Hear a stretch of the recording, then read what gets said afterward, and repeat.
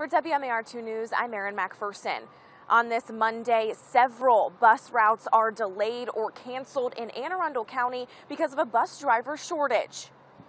At last check, 33 bus routes were impacted on Monday. About 20 routes are completely canceled for the day. 2 have an impact of more than 20 minutes, and 12 will have an impact of less than 20 minutes. Right now, contractors operate roughly 90% of the school system's bus fleet. A spokesperson for Anne Arundel County Public Schools says they're working to fix the problem. We're talking with Anne Arundel County government and with the City of Annapolis government about their bus systems and whether we can access those for our students, those kinds of things. We've had churches and other organizations offer to take students to school. That would have to be done on a private basis, not through our school system. They're also looking into doubling up on buses or combining routes, but students say that won't work.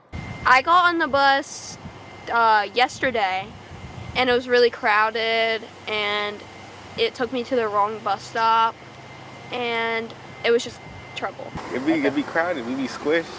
It's uncomfortable. I was waiting for like 20 minutes. The first time I rode the bus, I was waiting for 20 minutes. But then the next time, it was on time. As the school district works to find a solution, they're asking parents to be patient and drive their kids to school if possible.